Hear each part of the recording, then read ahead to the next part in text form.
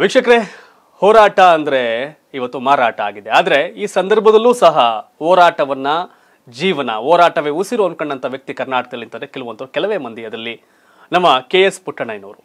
KS ಪುಟ್ಟಣ್ಣಯ್ಯನವರು ಇವತ್ತು ನಮ್ಮ ಮುಂದಿಗಿಲ್ಲ. ಆದ್ರೆ ಅವ್ರ ಪುತ್ರ ದರ್ಶನ್ ಪುಟ್ಟಣ್ಣಯ್ಯ ಇವತ್ತು ರಾಜಕಾರಣವನ್ನ ಮಾಡ್ತಾ ಇದ್ದಾರೆ, ಹೋರಾಟವನ್ನ ಮಾಡ್ತಾ ಇದ್ದಾರೆ.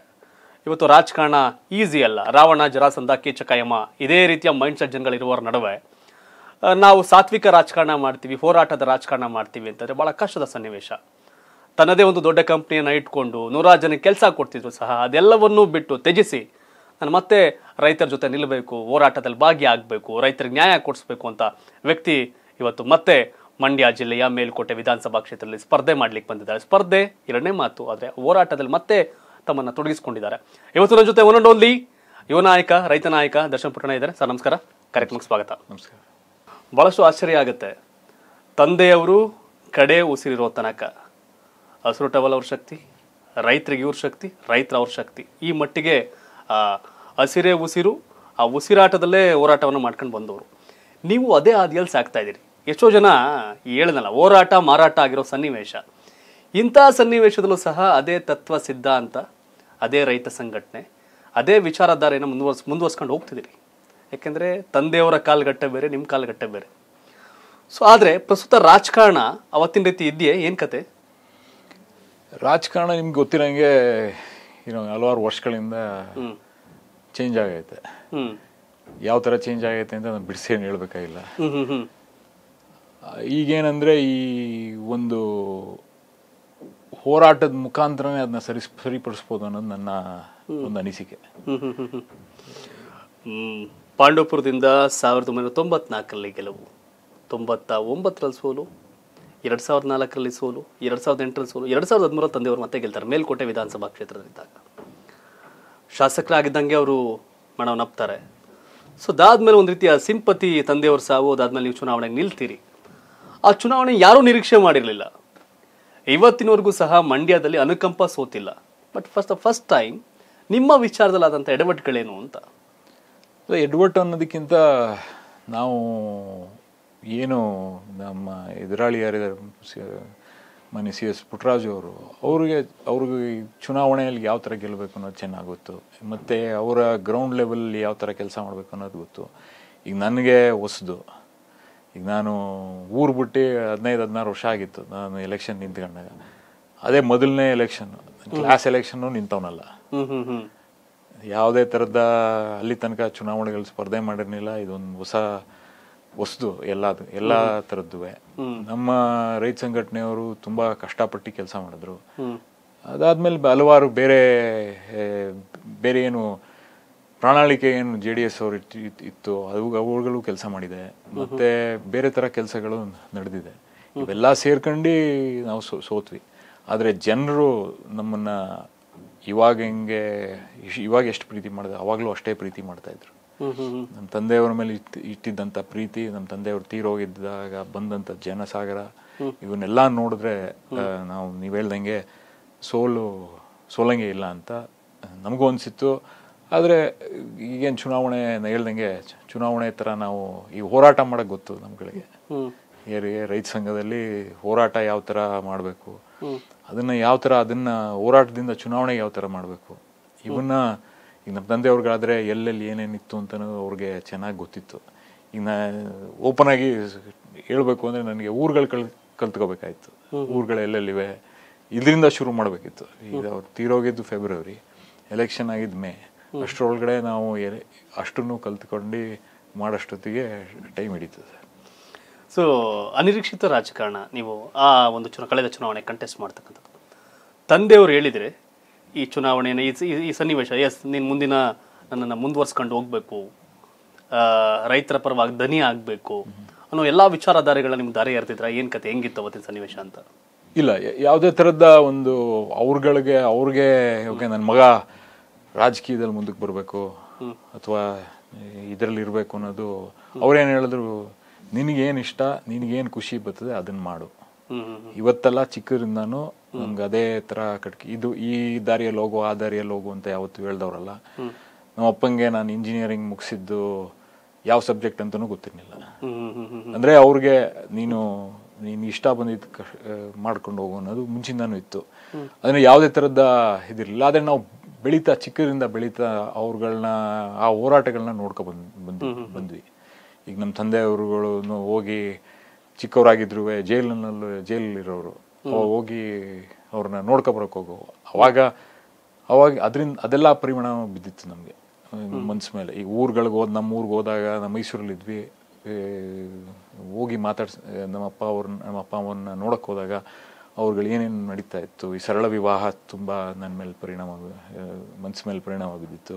ಅದಾದಮೇಲೆ ಈ ಹೋರಾಟಗಳು, ಈ KFC ಬಂದಾಗ ಎಲ್ಲ ನಾಶ ಮಾಡಿದ್ರು ಹೋರಾಟ, ಈ ಹೋರಾಟಗಳನ್ನ ನೋಡ್ಕೊಂಡು ಬೆಳೆದವನು ನಾನು ಮನೇಲಿ. ಸೊ ಅದು ಅವ್ರನ್ನ ಯಾವ ಥರ ರೂಪಿಸಿತ್ತು. ಮತ್ತು ಇನ್ನೂ ಹೆಚ್ಚಾಗಿ ನಮ್ಮ ತಂದೆಯವ್ರ ತಂದೆ ಶ್ರೀಕಂಠೇಗೌಡರು ಅವರೂ ಮುಂಚೆ ಚುನಾವಣೆ ಇಳಿದೇ ಇದ್ರು ಅವರು ರಾಜಕೀಯವಾಗಿ ಎಲ್ಲರ ಜೊತೆನೂ ಇದ್ರು. ಅದಾದ್ಮೇಲೆ ಅವ್ರುಗಳು ಹೇಳ್ಕೊಟ್ಟಿದ್ದಂಥ ಒಂದು ಪಾಠಗಳು ಇವೆಲ್ಲ ಇದ್ವು, ಅದರಲ್ಲಿ ಬೆಳೆದಿದ್ದಷ್ಟೇ.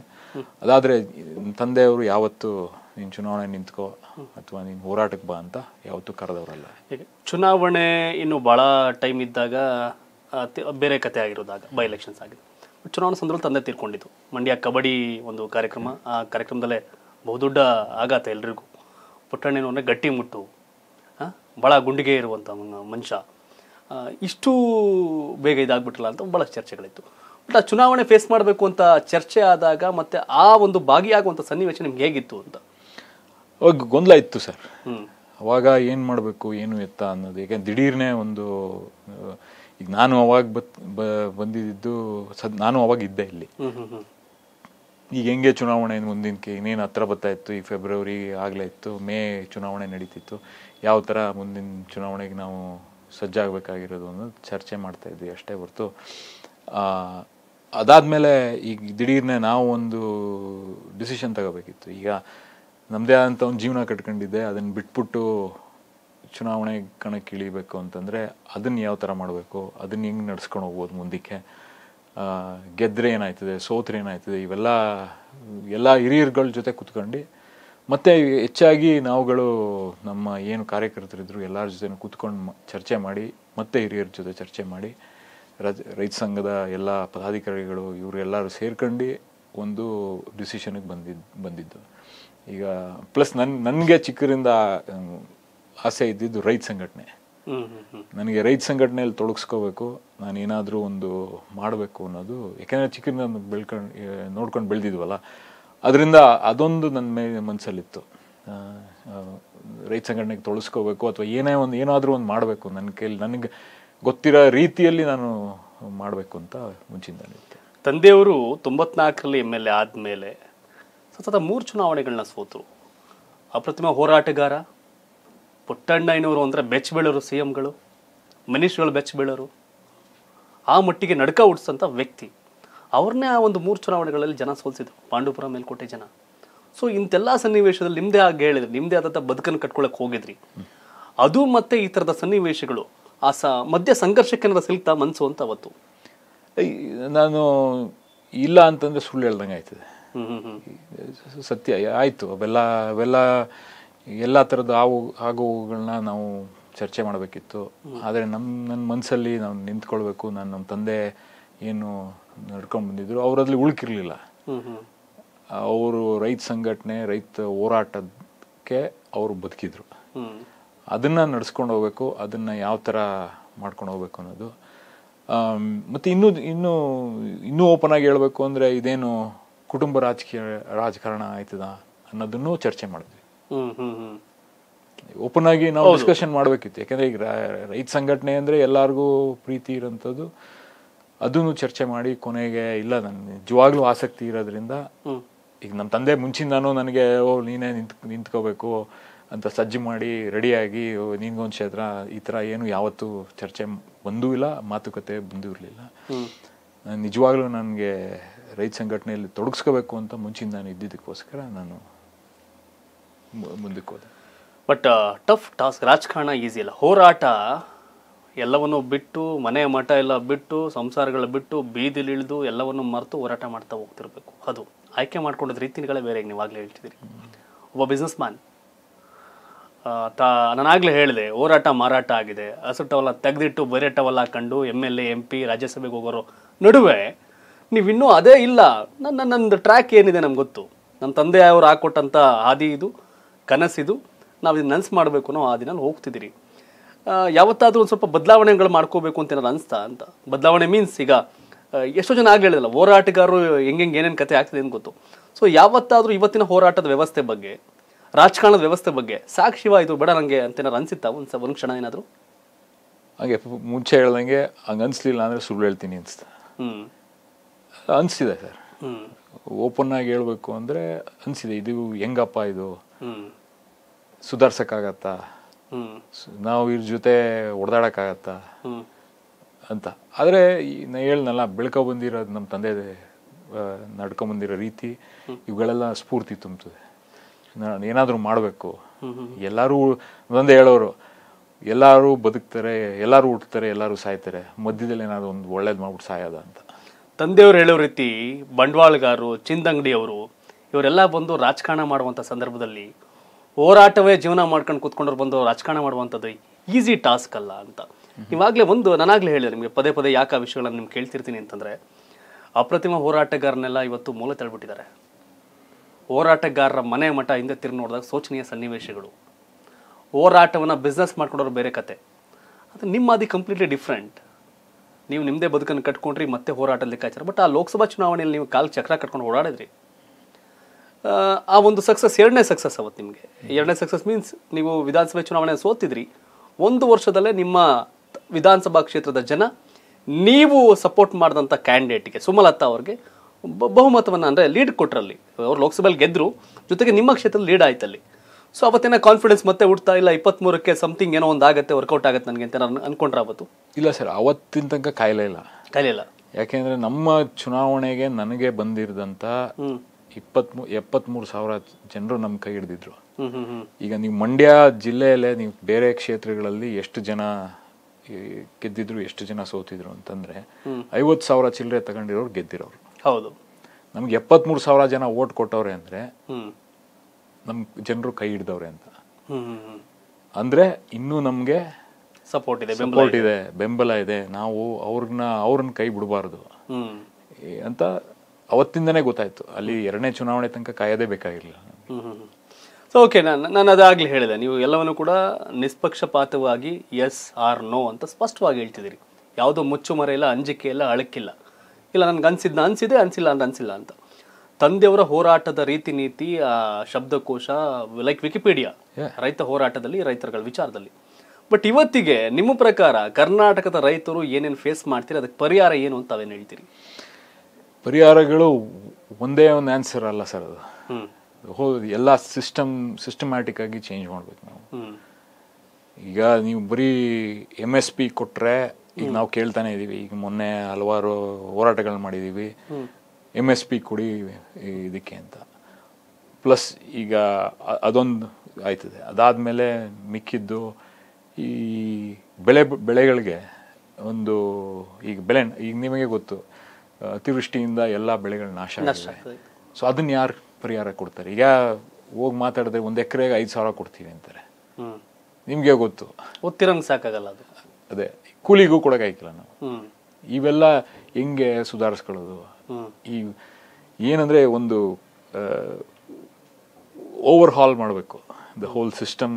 ಯಾವ ಥರ ರೈತನ ಬದುಕು. ಯಾಕೆಂದ್ರೆ ನಿಮ್ಮ ತಂದೆ ಫಸ್ಟ್ ಟೈಮ್ ಗೆದ್ದಾಗ ಒಂದು ಹೇಳಿದ್ರು, ಎಲ್ರಿಗೂ ನೀವೆಲ್ಲರೂ ಒಂದೊಂದು ಹಸ ತಗೊಂಡ್ಬಂದು ಕಟ್ಕೊಳ್ಳಿ, ನಿಮಗೆ ಗೊತ್ತಾಯ್ತದೆ ರೈತನ ಕಷ್ಟ ಏನು ಅಂತ, ಲಾಭ ಬರ್ತದ ಇಲ್ವಾ ಅನ್ನೋದು. ಅದು ನಿಜವಾಗ್ಲೂ ಸತ್ಯ, ಇವತ್ತಿಗೂ ಸತ್ಯ ಐತೆ ಅದು. ಈಗ ಅವ್ರು ಹೇಳೋರು ಅಲ್ಲಿ ರೂಲ್ಸ್ ಮಾಡೋರಿಗೆ ಅರ್ಥ ಆಯ್ಕಿಲ್ಲ. ಈಗ ಏನಂತಾರೆ ಇಂಗ್ಲೀಷಲ್ಲಿ ಎಂಪಥೆಟಿಕ್ ಆಗಿ ಅವರು ಈ ಗ್ರೌಂಡ್ ಲೆವೆಲಲ್ಲಿ ಇಳಿದು ಅವ್ರ ಕಷ್ಟಗಳನ್ನ ಅರ್ಥ ಮಾಡ್ಕೊಂಡು ಅವರು ಒಂದು ಪರಿಹಾರನ ಒಂದು ಪ್ಲಾನನ್ನು ಮಾಡಬೇಕು. ಅದನ್ನ ನಾವು ಎಲ್ಲರೂ ಈಗೇನು ರಾಜಕಾರಣಿಗಳಾಗಿರ್ಬೋದು, ಅಥವಾ ಹೋರಾಟಗಾರರಾಗಿರ್ಬೋದು, ಅಥವಾ ಬೇರೆಯವರಾಗಿರ್ಬೋದು, ಈಗೇನು ಅಧಿಕಾರಿಗಳಾಗಿರ್ಬೋದು, ಅವ್ರಿಗೆಲ್ಲ ಅರ್ಥ ಮಾಡ್ಕೋಬೇಕು. ಸುಮಾರು ಜನ ಅಲ್ಲೇ ಹುಟ್ಟಿ ಬೆಳೆದು, ರೈತ ಕುಟುಂಬಗಳಿಂದ ಹುಟ್ಟಿ ಬೆಳೆದಿರೋದ್ರಿಂದ ಅರ್ಥ ಆಗ್ಬೋದು. ಅದು ಸುಮಾರು ಜನಕ್ಕೆ ಗೊತ್ತಾಗಲ್ಲ. ಅದನ್ನ ಅರ್ಥ ಮಾಡ್ಕೊಂಡು ನಾವು ಅದ್ರ ಪ್ರಕಾರ ಪ್ಲ್ಯಾನ್ ಮಾಡಲೇಬೇಕೇ ಹೊರತು ಈಗ ಏನೋ ಒಂದು ಹೆಂಗಾಗ್ತದೆ ಅಂದರೆ ನನ್ನ ಪ್ರಕಾರ ಬರೀ ಬ್ಯಾಂಡೆಡ್ ಹಾಕೊಂಡು ಹೋಗ್ತಾ ಇದ್ದೀವಿ.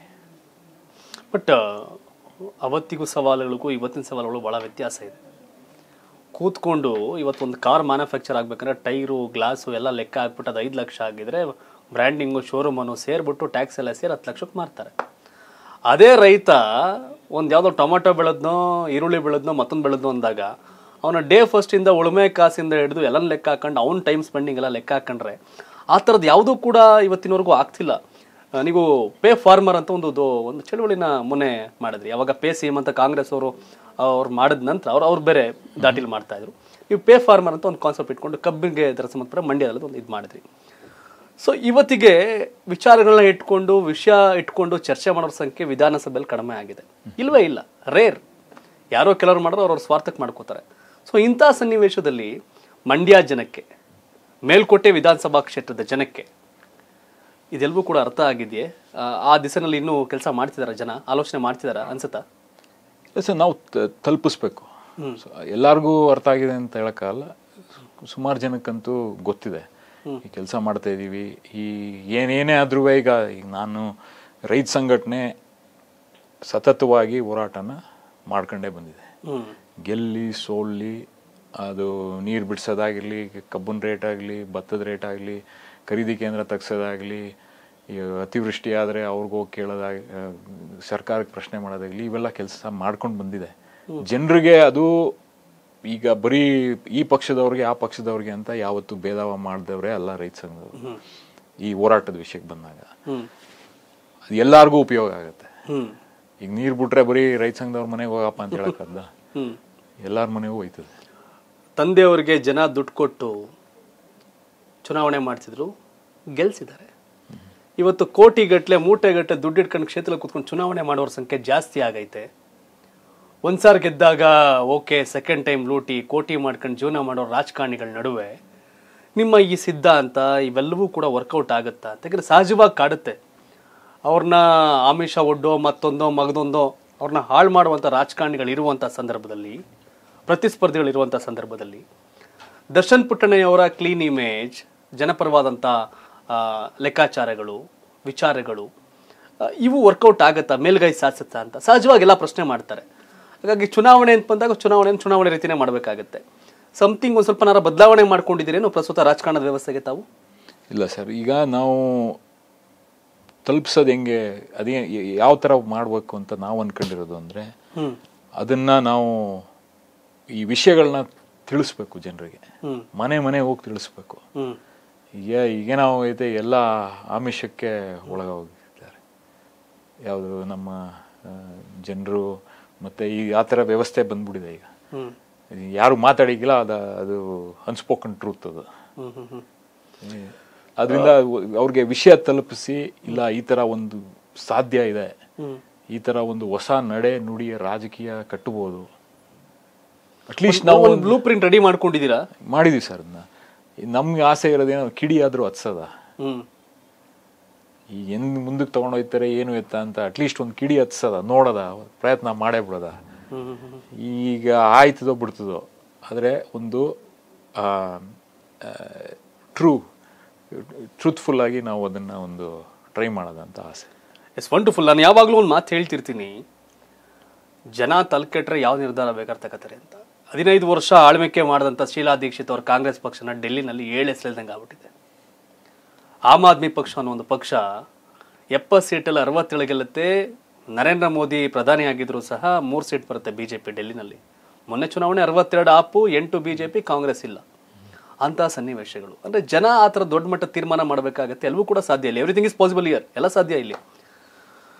ದರ್ಶನ್ ಅವರ ರಾಜಕಾರಣದ ಹಾದಿ ತುಂಬಾ ದೀರ್ಘಕಾಲದ ಇತಿಹಾಸ ಏನಿಲ್ಲ. ತಂದೆಯವರು ಹೋರಾಟ ಮತ್ತೆ ರಾಜಕಾರಣದಲ್ಲಿ ದಶಕಗಳ ಇತಿಹಾಸ, 3-4 ದಶಕಗಳಲ್ಲಿ ಹೋರಾಟ, ಜೀವನವೇ ಹೋರಾಟ ಮತ್ತೆ ರಾಜಕಾರಣ ಇದು ಮಾಡ್ಕೊಂಡು ಬಂದಿತ್ತು. ಪುಟ್ಟಣ್ಣಯ್ಯನವರು ಒಂದು ವಿಚಾರ ಪ್ರಸ್ತಾಪ ಮಾಡಿದ್ರೆ ಕೇವಲ ಮೇಲ್ಕೋಟೆಯವ್ರಿಗೆ ಅಷ್ಟೇ ಅಲ್ಲ, ಅದು ಇಡೀ ಕರ್ನಾಟಕದ 224 ಕ್ಷೇತ್ರದವರಿಗೆ ನೇರವಾಗಿ ಅವಿನೇರವಾಗಿ ಅದು ಸಂಬಂಧಪಟ್ಟಂತ ವಿಚಾರ ಆಗಿತ್ತು. ಎಲ್ಲಾ ರೈತರಿಗೂ ಸಹ ಅದರಿಂದ ಅನುಕೂಲ ಆಗ್ತಿತ್ತು. ಸೊ ಆ ತಂದೆಯವರ ದಾಟಿಯಲ್ಲೇ ಬರೋದೇ ಆದರೆ, ಸೊ ನೀವು ದೊಡ್ಡ ಮಟ್ಟಿಗೆ ಈಗಾಗಲೇ ಹೇಳಿದೆ, ನೀವಾಗಲೇ ವಿದೇಶದಲ್ಲಿ ಬಿಸ್ನೆಸ್ ಇವೆಲ್ಲ ಮಾಡಿದವರು ಮತ್ತು ಬಂದವರು, ಒಂದು ಪರಿಕಲ್ಪನೆ ಇರುತ್ತೆ. ಇಲ್ಲಿ ಇದ್ದು ಬೆಳಿಗ್ಗೆ ಎದ್ದು ಹೋರಾಟ ಮಾಡೋರ್ಗೂ ನಿಮಗೂ ಬಹಳ ವ್ಯತ್ಯಾಸ ಇದೆ. ವಿಚಾರಗಳು ಜೊತೆಗೆ ಅಪ್ಡೇಟ್ ವರ್ಷನ್.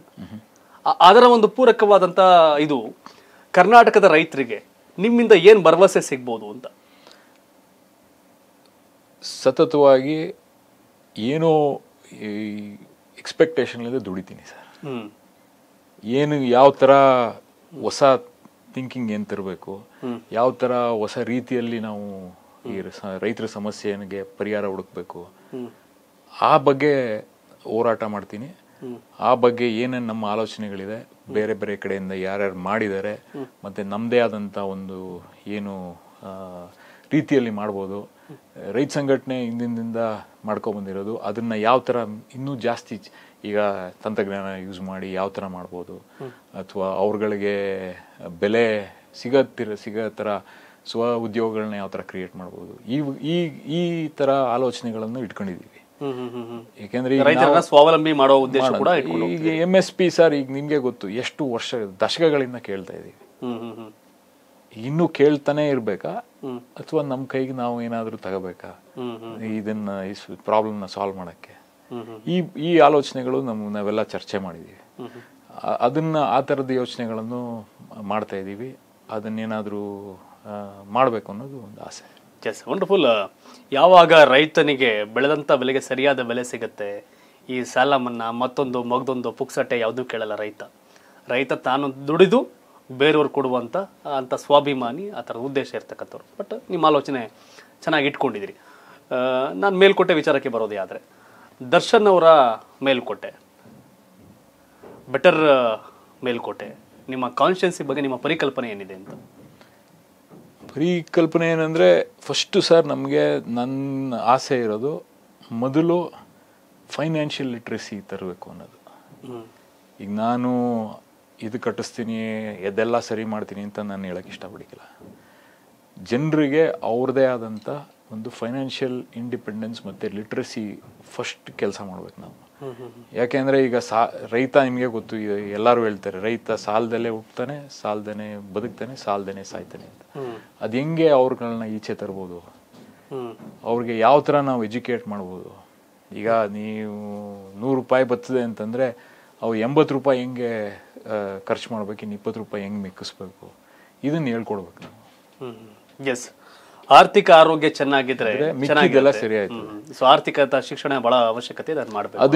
ಅದರಿಂದ ಮಿಕ್ಕಿದ್ದು ಈಗ ಬೇರೆ ಕ್ಷೇತ್ರದ ಅಭಿವೃದ್ಧಿ ಕೆಲಸಗಳೇನಿವೆ, ನನಗೆ ಆಸೆ ಇರೋದು ಕ್ಷೇತ್ರದಲ್ಲಿ ಪಬ್ಲಿಕ್ ಸ್ಕೂಲ್ ಸಿಸ್ಟಮ್ಸ್ನ ರಿವ್ಯಾಂಪ್ ಮಾಡಬೇಕು.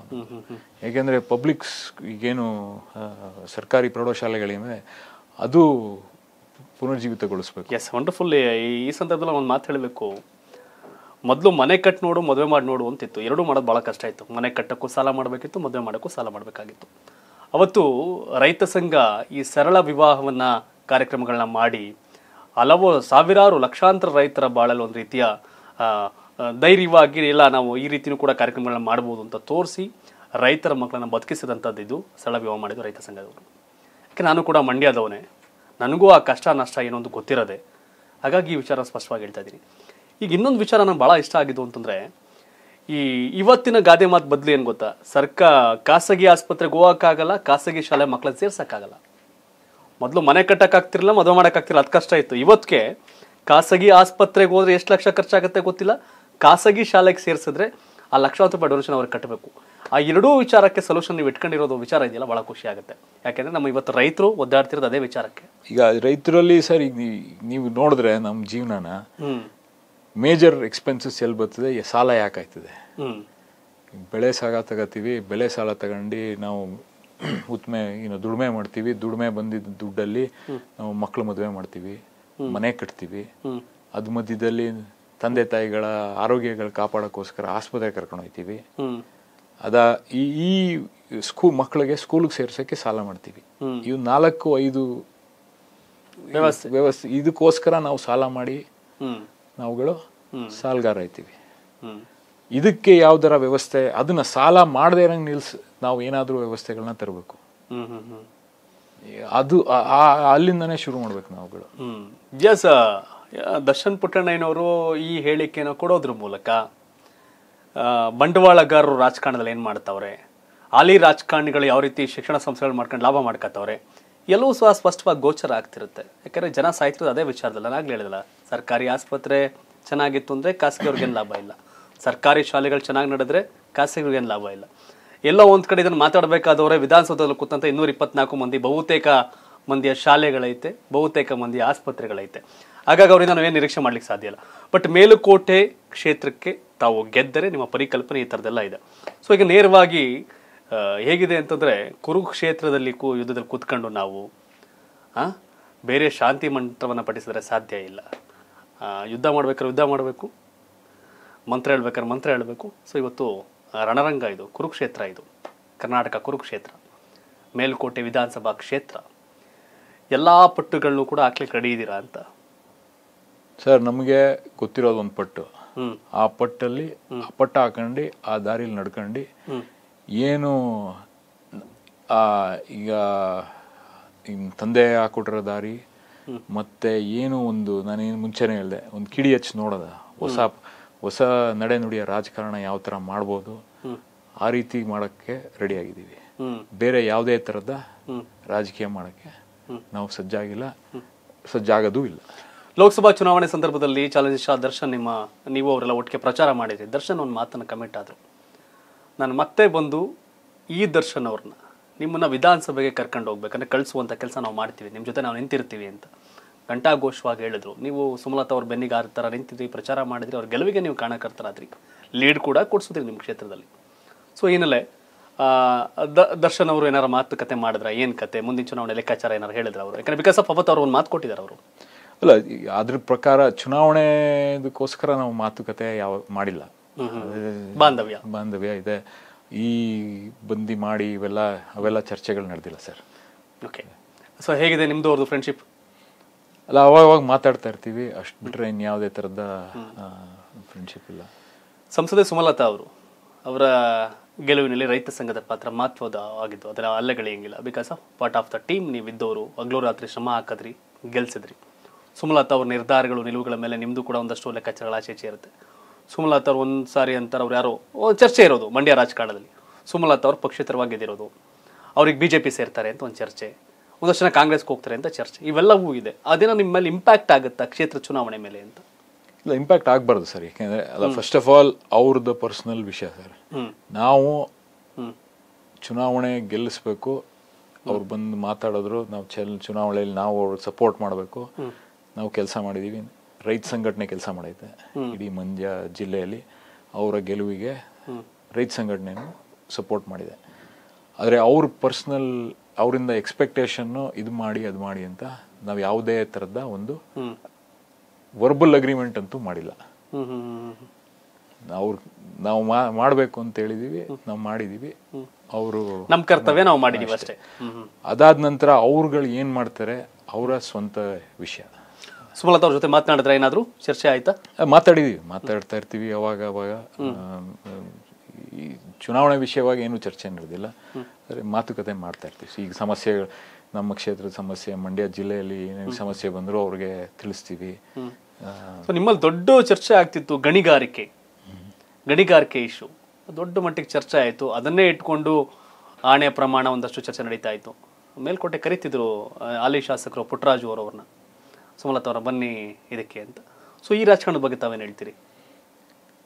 ಅಲ್ಲ, ಅದು ಅವರಿಬ್ರು ನಡುವಿನ ಸಂಘರ್ಷ, ಮತ್ತೆ ಈ ಗಣಿಗಾರಿಕೆ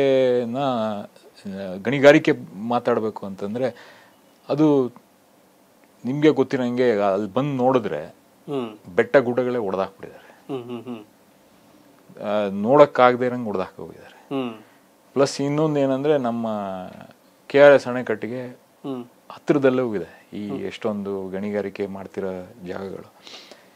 ಇವೆಲ್ಲ ನಾವುಗಳು ಸತತವಾಗಿ ಹೋರಾಟ ಮಾಡ್ತಾ ಇದ್ದೀವಿ ಗಣಿಗಾರಿಕೆ ಬಗ್ಗೆ. ಅದರದ್ದು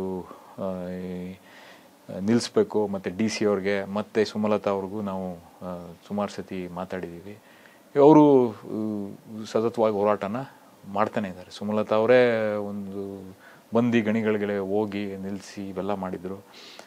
ಅದನ್ನು ವ್ಯವಸ್ಥಿತವಾಗಿ ಏನು ಮಾಡಬೇಕು, ಮತ್ತು ಗಣಿಗಾರಿಕೆ ಲೀಗಲ್ ಟರ್ಮ್ಸಲ್ಲಿ ಏನಿದೆ ಅದನ್ನು ಮಾಡ್ಬೋದು ಅಂತ DC ಅವರು ನಮ್ಮ ಹತ್ರ ಮಾತಾಡಿ. ಬಟ್ ನನ್ನ ಪ್ರಶ್ನೆ ಇದು ಭಾಳ ಗೊಂದಲ ಕಾಡುತ್ತೀಪ ಈ ಒಂದು ವಿಚಾರದಲ್ಲಿ.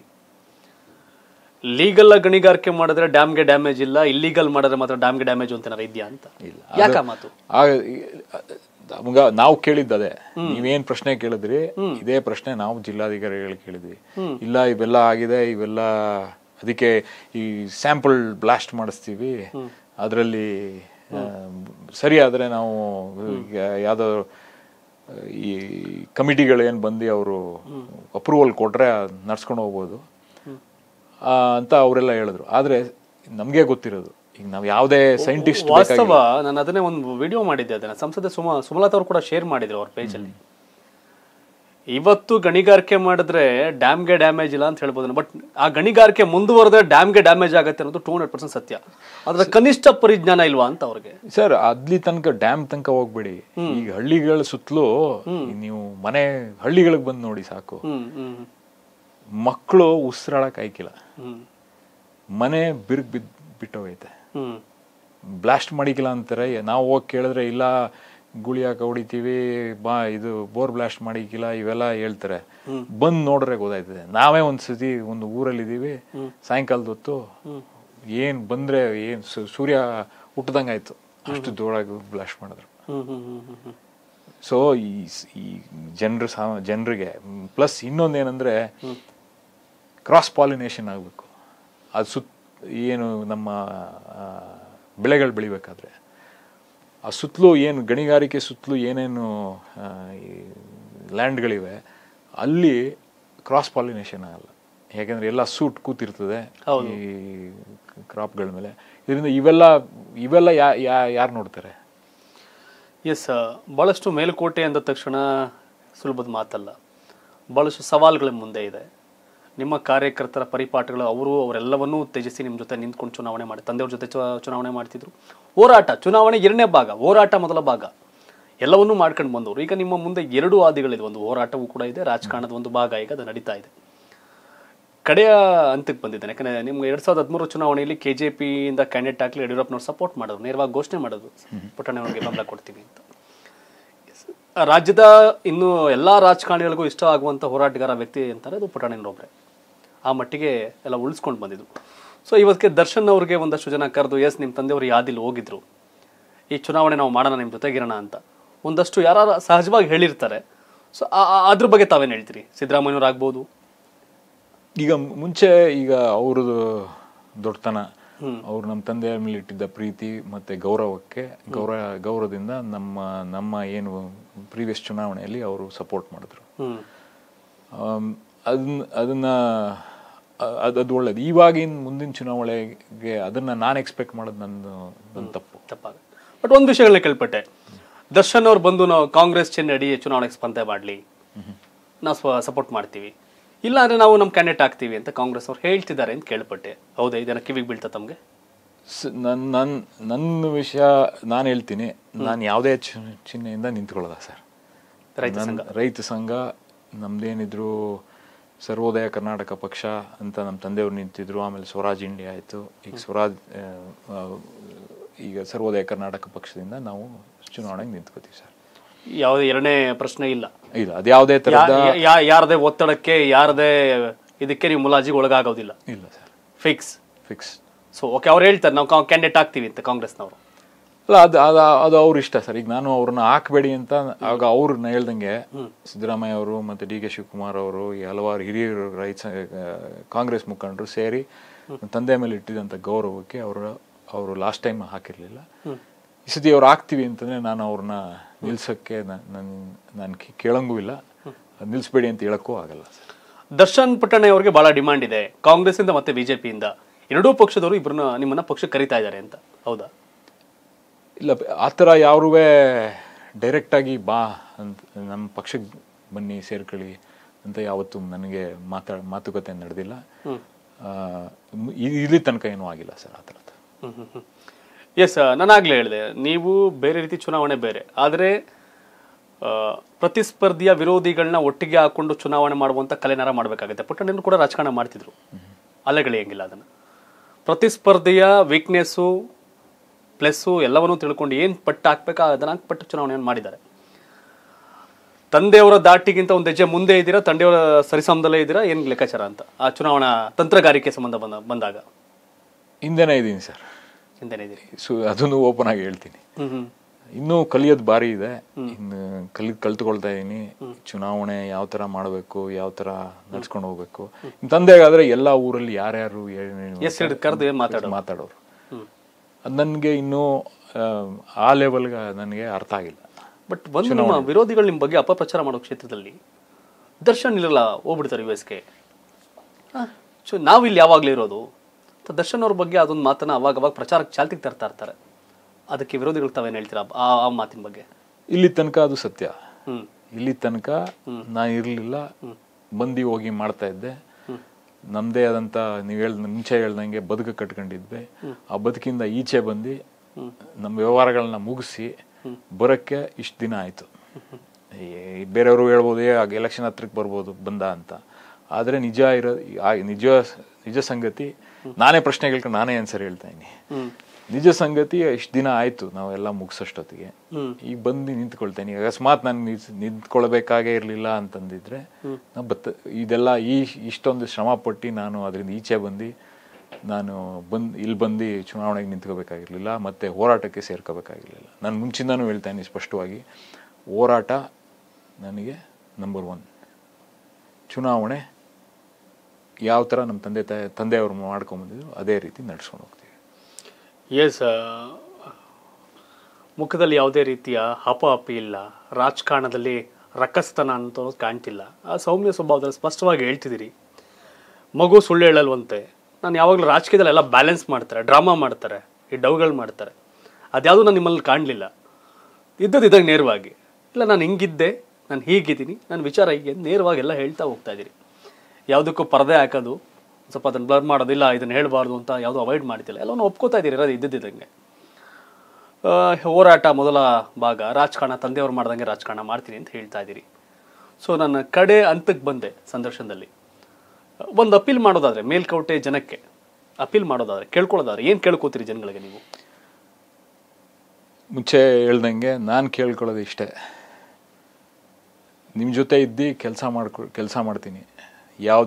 ಯಾವುದೇ ಕಾರಣಕ್ಕೂ ಇಲ್ಲಿ ಬಿಟ್ಬಿಟ್ಟು ಹೋಗಲ್ಲ.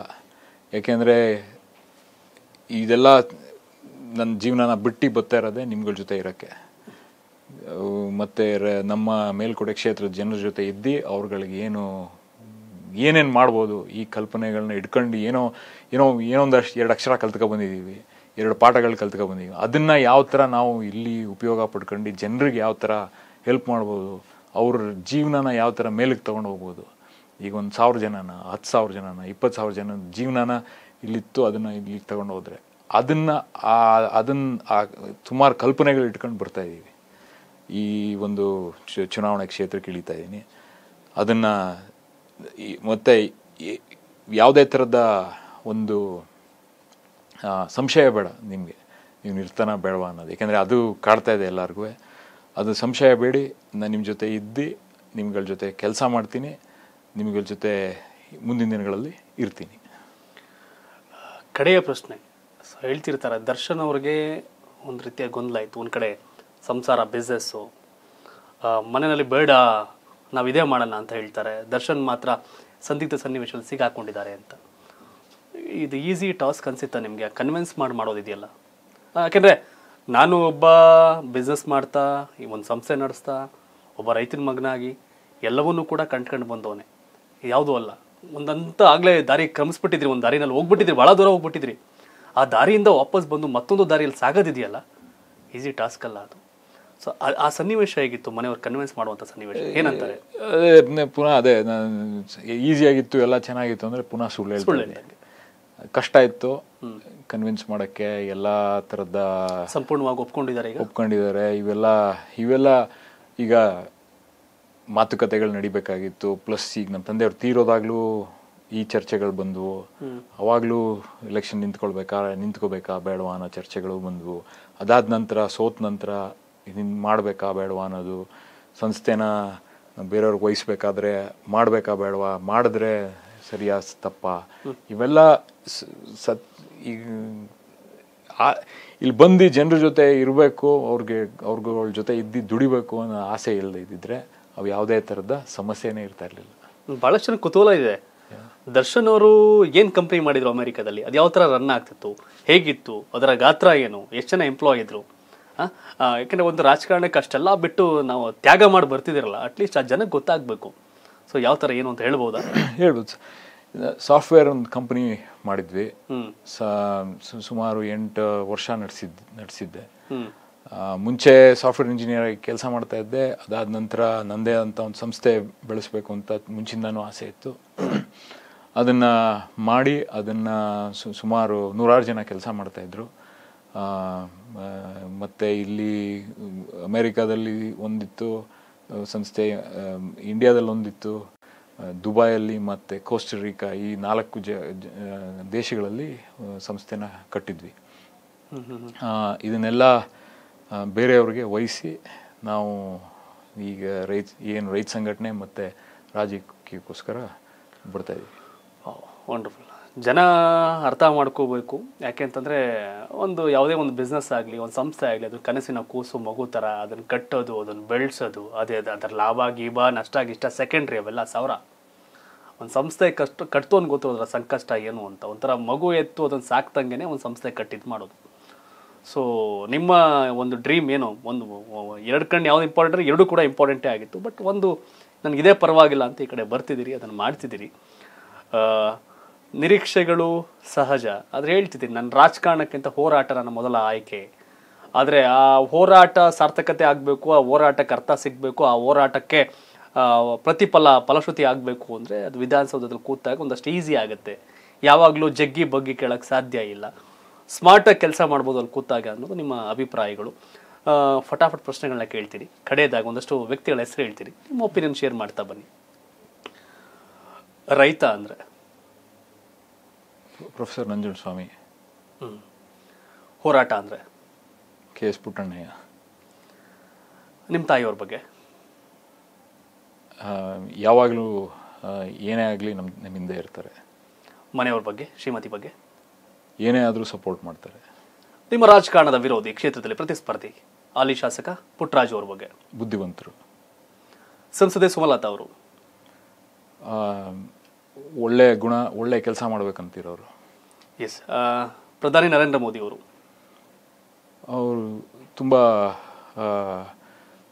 ಒಳ್ಳೆಯ ರೀತಿಯಲ್ಲಿ ದೇಶನ ಕಟ್ಟಬೇಕು ಅಂತಿರೋರು. ಫೈನಲಿ ಮಾಜಿ ಪ್ರಧಾನಿ ದೇವೇಗೌಡರು? ಅವ್ರ ಬಗ್ಗೆ ಎಲ್ಲ ಹೇಳಕ್ಕೆ ಸುಮಾರು ಹೊತ್ತಬೇಕು, ಆದರೆ ಅವ್ರ ಬಗ್ಗೆ ತುಂಬ ಅಪಾರವಾದ ಗೌರವ ಇದೆ ಸರ್. S, wonderful interaction. ಭಾಳ ಖುಷಿ ಆಗುತ್ತೆ ವೀಕ್ಷಕರೇ. ಕೋಟಿಗಟ್ಟಲೆ ಆಸ್ತಿ ಮಾಡಿಕೊಂಡು, ರಿಯಲ್ ಎಸ್ಟೇಟ್ ದಂಧೆ ಮಾಡಿಕೊಂಡು, ಶಿಕ್ಷಣ ಸಂಸ್ಥೆ ನಡ್ಕೊಂಡು, ಅಲ್ಲಿ ಡೊನೇಷನ್ ವಸೂಲಿ ಮಾಡಿಕೊಂಡು, ರಾಜಕಾರಣಕ್ಕೆ ಬಂದು ಮೂಟೆಗಟ್ಟಲೆ ನೀರು ಥರ ಹಣ ಹಚ್ಚಲ್ಲಿ ರಾಜಕಾರಣ ಮಾಡೋರ ನಡುವೆ ತನ್ನದೇ ಬದುಕನ್ನು ಕಟ್ಕೊಂಡು ಒಂದಷ್ಟು ಜನ ಕೆಲಸ ಕೊಟ್ಟು ಇದೆಲ್ಲ ಮಾಡುವಂಥ ಸನ್ನಿವೇಶದಲ್ಲಿ ತಂದೆ ಹಾಕಿಕೊಟ್ಟಂಥ ಹಾದಿ, ಜನಗಳ ನಿರೀಕ್ಷೆಗಳು, ರೈತರ ಕಷ್ಟಗಳು, ಇದೆಲ್ಲದಕ್ಕೂ ನಾನು ಬೆಲೆ ಕೊಟ್ಟು ಆ ಕಡೆ ಬರಬೇಕಾಯ್ತು, ಬಂದಿದ್ದೀನಿ, ಆ ದಿಸಲ್ಲಿ ಸಾಕ್ತೀನಿ ಅಂತ ಮೇಲ್ಕೋಟೆ ಎಲ್ಲ ಎಲ್ಲರೂ ಬೇರೆಯವ್ರ ಥರ ಹೇಳ್ಕೊಳ್ಳೋ ಥರ ಹಮ್ಮು ಬಿಮ್ಮಲ್ಲೇ ನಾನು ಇಷ್ಟು ಹೋಟೆಲ್ ಗೆಲ್ತೀನಿ, ನಾನು ಹಿಂಗೆ ಹಂಗೆ ಅಂತ ಯಾವುದೇ ರೀತಿಯ ಅಹಂಕಾರದ ಪದಗಳಿಲ್ಲದೆ, ನೇರವಾಗಿ ಉದ್ದಟತನ ಇಲ್ಲದೆ ಸ್ಪಷ್ಟವಾಗಿ ನಾನೇನು, ನಾನು ಯಾಕೆ ಬಂದೆ, ನಾನೇನು ಮಾಡ್ತೀನಿ, ನನ್ನ ಕನಸೇನು, ನನ್ನ ಕನಸಿನ ಮೇಲ್ಕೋಟೆ ಹೇಗಿರಬೇಕು, ಸುಮ್ಮನೆ ಬಂಡಲ್ ನಾನು ಸಿಂಗಾಪುರ ಮಾಡ್ತೀನಿ, ಅದು ಮಾಡ್ತೀನಿ, ಇದು ಮಾಡ್ತೀನಿ ಅಂತ ಯಾವುದನ್ನು ಹೇಳ್ತಿಲ್ಲ. ಅಲ್ಲಿಗೆ ಅವಶ್ಯಕತೆ ಇರೋದೇನು, ಯಾವ ರೀತಿ ಶಾಲೆಗಳು ಬೇಕು, ಯಾವ ರೀತಿ ಆಸ್ಪತ್ರೆ ವ್ಯವಸ್ಥೆ ಇರಬೇಕು, ಎಲ್ಲಕ್ಕಿಂತ ಇಂಪಾರ್ಟೆಂಟ್ ನಂಗೆ ಭಾಳ ಖುಷಿಯಾಗಿದ್ದು ರೈತರ ಆರ್ಥಿಕ ತಿಳುವಳಿಕೆ ಸಂಬಂಧಪಟ್ಟಾಗ ಏನು ಮಾಡಬೇಕು ಅಂತಿದ್ದಾರೆ, ಎಜುಕೇಟೆಡ್ ಮಾಡಬೇಕು ಆರ್ಥಿಕವಾಗಿ ಅನ್ನೋ ವಿಚಾರ ಎಲ್ಲವೂ ಭಾಳ ಇಷ್ಟ ಆಯಿತು. ನಿಜವಾಗಿಯೂ 224 ಕ್ಷೇತ್ರಗಳೇನು ಬರುತ್ತೆ, ಅದರಲ್ಲಿ 224 ಜನ ಈ ರೀತಿಯ ವಿಚಾರಗಳದವರು ವಿಧಾನಸಭೆಯಲ್ಲಿ ಕೂತಾಗ ಮಾತ್ರ ನಿಜವಾಗಿಯೂ ಕರ್ನಾಟಕ ರಾಮರಾಜ್ಯ, ರೈತರ ಕಷ್ಟಗಳಿಗೆ ಪರಿಹಾರ ಎಲ್ಲವೂ ಕೂಡ ಸಿಗ್ತಾ ಹೋಗುತ್ತೆ. ನೀವು ದರ್ಶನ್ ಪುಟ್ಟಣ್ಣಯ್ಯನವ್ರಿಗೆ ಆಗಲೇ ಹೇಳಿದೆ, ರಾಜಕಾರಣಕ್ಕೆ ಬಹುತೇಕ ಇವತ್ತಿನ ಬರೋರು ಹಣ ಮಾಡಬೇಕು ಅಂತ ಬರ್ತಾರೆ, ಆದರೆ ಬಿಸ್ನೆಸ್ ಮಾಡೋರು ಆ ಬಿಸ್ನೆಸ್ಸನ್ನು ಬಿಟ್ಟು ಹೋರಾಟದ ಹಾದಿಗೆ ಬರಬೇಕು ಅಂತ ಎಲ್ಲವನ್ನೂ ತ್ಯಜಿಸಿ ಈ ಕಡೆ ಬರ್ತಿದ್ದಾರೆ. ನಿಜವಾಗಿಯೂ ಈ ಸನ್ನಿವೇಶದಲ್ಲಿ ನಾನೇ ಇದ್ದಿದ್ರೆ ರಾಜಕಾರಣಕ್ಕೆ ಬರ್ತಿರ್ಲಿಲ್ಲ. ನಾನು ರಾಜಕೀಯ ಮಾಡ್ತಿರ್ಲಿಲ್ಲ. ನನಗನ್ಸ್ತಾ ಇರೋದು ಇದು. ಯಾಕೆ ಅಂತಂದರೆ ಇವತ್ತಿನ ಈ ಹೊಲಸು ರಾಜಕಾರಣದ ನಡುವೆ ಈ ಸನ್ನಿವೇಶದಲ್ಲಿ ರಾಜಕಾರಣ ಹತ್ಲ ಕಡೆಗಿರಲಿ, ರೈತರು ಇಂಪಾರ್ಟೆಂಟ್, ಹೋರಾಟ ಮಾಡಬೇಕು ಅನ್ನೋ ವಿಚಾರಗಳನ್ನ ಇಟ್ಕೊಂಡು ಬಂದಿದ್ದೀರಿ. Thank you so much. ಯಾಕೆ ನಾನು ಈ ವಿಷಯವನ್ನು ಸಹ ಇಷ್ಟೊಂದು ಭಾವನಾತ್ಮಕವಾಗಿ ತಗೊಂಡಿದ್ದೀನಿ ಇವತ್ತು ಅಂತಂದರೆ ವೀಕ್ಷಕರೇ, ಯಾವತ್ತಿದ್ರೂ ಫೈರಿಂಗ್ ಕ್ವಶನ್ಗಳಿರೋದು, ಫೈರಿಂಗ್ ಉತ್ತರಗಳು ಸಿಗ್ತಾ ಇರೋದು ನನಗೆ. ಇವತ್ತು ಆ ದರ್ಶನ್ ಪುಟ್ಟಣ್ಣಯ್ಯನವ್ರನ್ನ ನಡುವೆ ಕೂತು ನಾನು ನೋಡ್ತಾ ಇದ್ರೆ ನಿಮ್ಮಲ್ಲಿ ಯಾವುದೇ ರೀತಿಯ ರಾಜಕೀಯ ದುರುದ್ದೇಶಗಳಿಲ್ಲ. ಅದ್ಯಾವುದೋ ನಿಮ್ಮ ಮುಖದಲ್ಲಿ ಕಾಣ್ತಾ ಇಲ್ಲ. ಯಾರನ್ನೋ ಯಾಮಾರ್ಸೇನೋ ಮಾಡಬೇಕು ಅನ್ನೋದು ನಿಮ್ಮಲ್ಲಿ ಕಾಣ್ತಿಲ್ಲ. ಸೊ ಹಾಗಾಗಿ ನಾನು ಇವತ್ತಿಲ್ಲಿ ಕೂತಿರೋ ಕಾರಣನೇ ಆ ರೈತ ಸಂಘಟನೆ. ನಾನು ಇವತ್ತಿಲ್ಲಿ ಕೂತಿರೋದಕ್ಕೆ ನಮ್ಮ ಕೋಣಸಲ ನರಸರಾಜು ಅಂತ ಮಂಡ್ಯದಲ್ಲಿದ್ದರು. ಅವರು ನನಗೆ ವಿಚಾರಗಳನ್ನ ಹೇಳಿ ಚರ್ಚೆ ಮಾಡಿ ನಮ್ಮ ಹುಡುಗರು ವಿದ್ಯಾರ್ಥಿಗಳ ಕಷ್ಟ, ರೈತರ ಕಷ್ಟ ಎಲ್ಲವನ್ನೂ ತಿಳ್ಕೊಂಡು ಬಂದು ನಾನು ಮಂಡ್ಯ ಅದೇ ಮಣ್ಣಿನ ಬಂದಿಲ್ಲಿ ಕೂತ್ಕೊಂಡವನು. ಸೊ ನನಗೆ ಇವತ್ತು ಭಾಳ ಖುಷಿ ಆಯಿತು ನಿಮ್ಮ ಸಂದರ್ಶನ ಮಾಡಿದ್ದಕ್ಕೆ. ಏನ್ಯಾವು ವೀಕ್ಷಕರೇ, ನಿಮಗೇನೋ ಕೆಲವೊಂದು ಹೆಚ್ಚುವರಿ ಮಾತುಗಳು ಅಂತ ಅನ್ಸಿರ್ಬೋದೇನೋ. ಅದೇನೇ ಆಗಲಿ, ಫೈನಲಿ ನನ್ನ ಟ್ರ್ಯಾಕ್ ನಾನು ಬರ್ತೀನಿ. ನಿಮ್ಮ ಪ್ರಕಾರ ಮೇಲುಕೋಟೆ ವಿಧಾನಸಭಾ ಕ್ಷೇತ್ರದಲ್ಲಿ ಮುಂದಿನ ಬಾರಿ ಯಾರು ವಿಧಾನಸಭೆಗೆ ಮೆಟ್ಲತ್ತಬೇಕು, ಯಾರು ಅದಕ್ಕೆ ಅರ್ಹರು, ಯೋಗ್ಯರು? ಎಜುಕೇಷನ್ ವಿಚಾರ ಬಂದಾಗ ವಂಡರ್ಫುಲ್, ವಿದ್ಯಾವಂತರು. ಹೋರಾಟ ಬಂದಾಗ ಅದ್ರ ಬಗ್ಗೆ ಪ್ರಶ್ನೆ ಮಾಡೋಂಗೇ ಇಲ್ಲ. ವಿಷನ್ ಬಂದಾಗ ಎಕ್ಸ್ಟ್ರಾಡಿನರಿ. ಎಲ್ಲವೂ ಸಹ ಇರ್ತಕ್ಕಂಥ ವ್ಯಕ್ತಿ ದರ್ಶನ್ ಪುಟ್ಟಣ್ಣಯ್ಯನ ಜೊತೆ ಇದ್ದಾರೆ.